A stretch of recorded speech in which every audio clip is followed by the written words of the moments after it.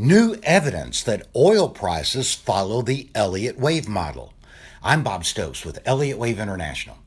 The current volatility in oil prices calls to mind Robert Prechter's recently published book, The Socioeconomic Theory of Finance, which chronicles 10 terrific oil market calls in a row, starting in 1993. All were made by EWI analysts. It took an entire chapter and 43 pages to tell this remarkable story of how the Elliott wave model helped us to successfully navigate the twists and turns in this volatile market. But I want to hone in on just the past year, starting with March 2016. Oil had been in a strong downtrend for about 2 years. As you might imagine, sentiment was extremely negative. The oil industry got together and agreed things may never get better. No hope. Prices will stay low for up to a decade. But Elliott wave analysts do not extrapolate trends into the future. Review this chart. Here's the commentary.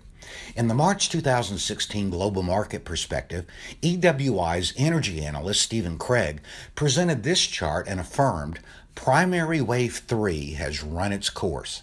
His graph includes a forecast arrow suggesting that a normal outcome would be a bear market rally in which oil would approximately double.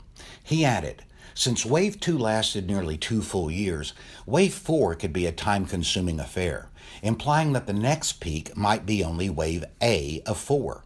From that time until June 9th, oil rallied to $51.67, nearly doubling.